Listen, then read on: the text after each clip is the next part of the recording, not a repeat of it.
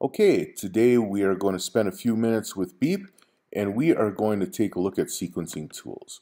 So first thing I'm going to do is unlock my patch. You'll notice that I have the basic patch, one of the basic patches we were using last time with the FM oscillator, but I kind of arranged it differently so it's across the bottom of the patch, so I have a little room for working with sequencers here.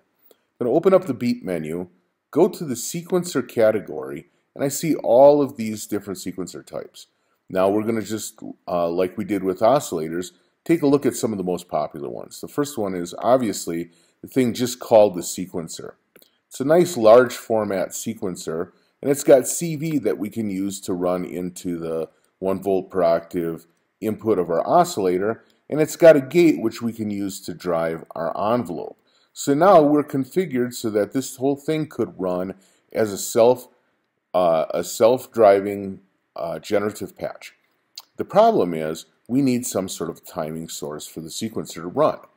The sequencer needs one of two kinds of timing resources, either a global transport or an external trigger system. We're going to leave it in transport mode right now, but we have to get a way to turn on the transport. So if I go back to my Beap menu, again in the sequencer category, the second item is called global transport.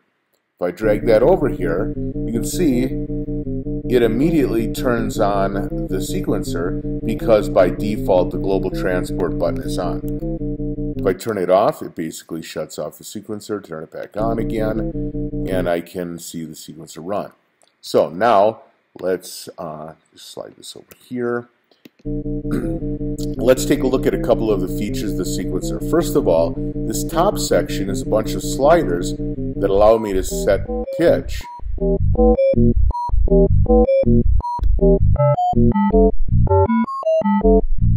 Below that is a set of little gate on-off switches, so I can turn off individual steps. Now you notice that the pitch still changes when the gate's off. That means that I can control my envelope and my pitch separately.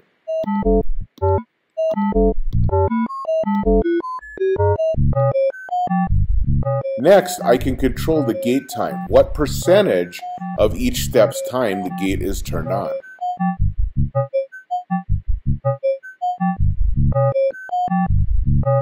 I can also control the number of steps in my sequence.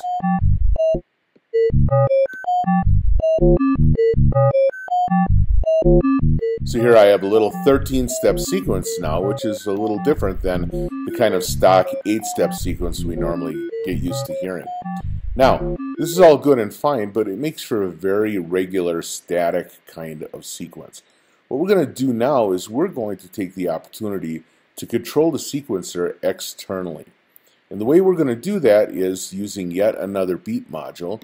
In this case, in the sequencer category, it's the very first item on the list called gate sequencer. What the gate sequencer is it's like the lower half of the sequencer. It just outputs gates. There's no CV output here.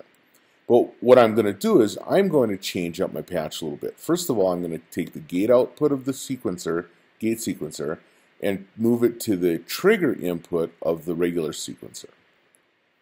And I'm going to lock my patch, and I'm going to say that the regular sequencer, instead of being controlled by the global transport, is now going to be controlled by the trigger input. Now, when I turn the global transport back on, the only time that the sequencer is actually started is each time the gate sequence fires. So now I can start making interesting rhythms.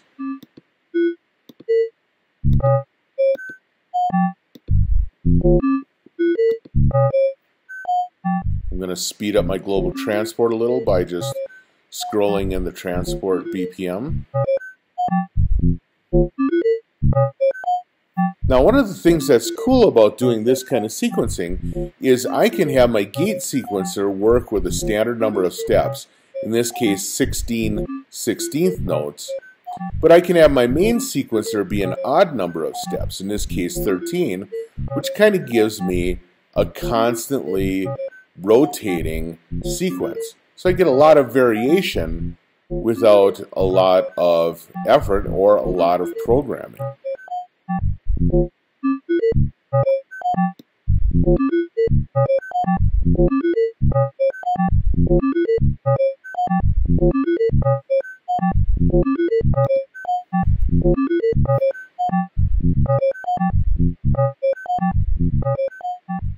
And then finally, I can turn off the gating on some of my sequence steps to make it even more variant.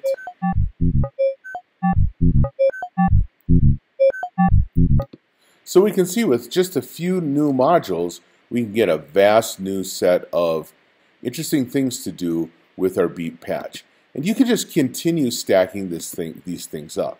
In this case, I can take another sequencer, drop it in here, leave it in transport mode, but instead of having it control the pitch, the CV control the pitch, I'm going to have the CV control the filter cutoff. So I run it to CV1 of the filter, lock my patch, turn up the voltage control quite a bit, turn down my initial frequency, and then change up the sequence.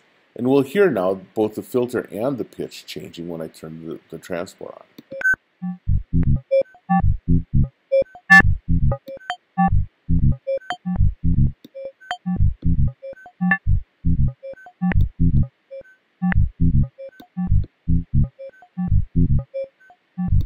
So you can see, just by adding a few sequencers and by programming some gate triggers, you can really get a lot of variation in your sequencing.